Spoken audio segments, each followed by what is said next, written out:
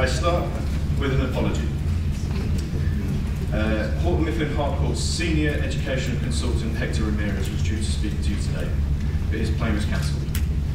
Hector is a world leader in English language training. I am not.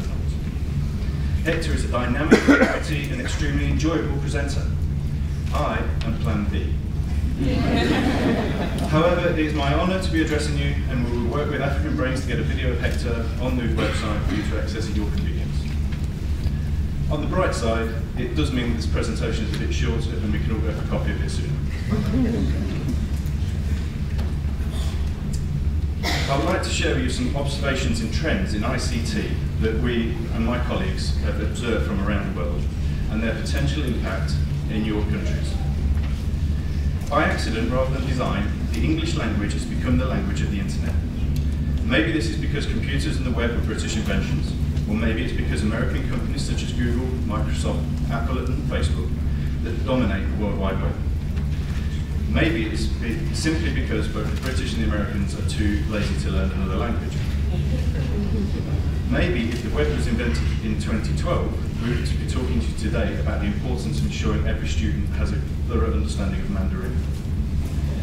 Either way, we are where we are, so in order to make the most out of ICT, a good knowledge of English is required. While we work with organisations such as the Houston Foundation to support local languages, we all have a responsibility not to leave any child in the digital age behind, simply because they can't speak the dominant worldwide language. As an example, Wikipedia has 3.7 million pages in English. The second most dominant language is French, and that has 2.2 million pages. It is the same fact in Germany or in Japan. If you don't understand English, you are automatically restricting your ability to get the most information from the web. Much of sub-Saharan Africa already has this advantage.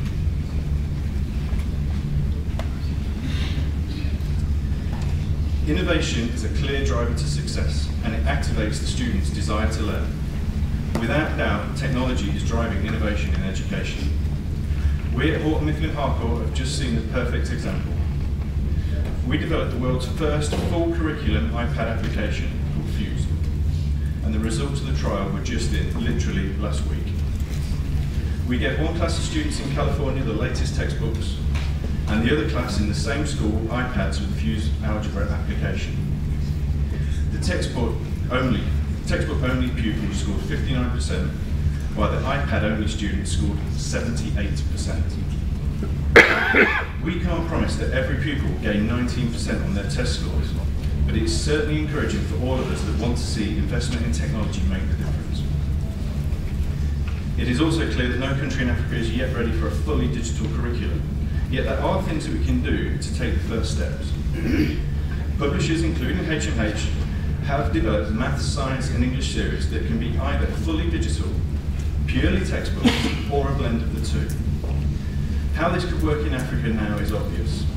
Schools that have the infrastructure can run the digital program, while schools that do not yet have the capacity to do this can run the same syllabus, methodology, pedagogy, and teacher support using textbooks. As the textbook schools gain ICT, they can easily swap to the digital program and either save the textbooks to use if the power of the internet drops, or the textbooks can be redeployed to rural schools. It means that we don't have to wait to implement improvements, and we have students miss out while they wait for the infrastructure challenges to be met. I'm going to skip some of the slides. I don't want to bore you.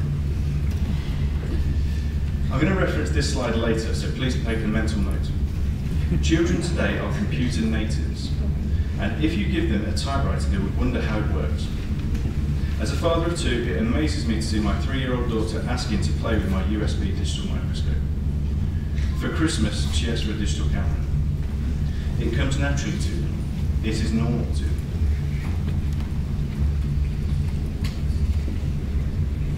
Now, I confess I hate this phrase.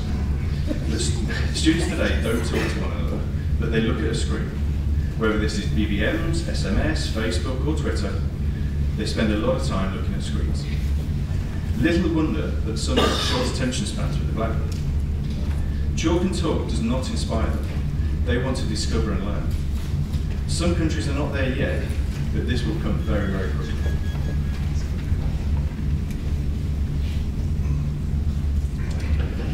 Finally, remember that picture of the baby in front of the laptop?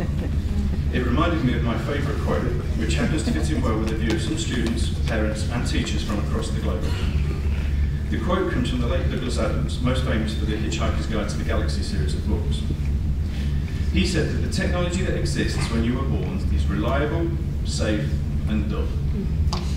Any new technology that comes around when you are between the ages of 15 and 35 is new, it's exciting, I've got to have it, and it may even be a new career for me. However, any technology that is invented when you are over the age of 35 should not be trusted. It will only go wrong, and we didn't need it, we got by and far without it. That quote was written a generation ago, and it is applicable now to e-readers as it was then to CDs. With each improvement in technology, we have to adapt our brains to see the benefits and think like a 15-year-old. Then, everything is exciting again.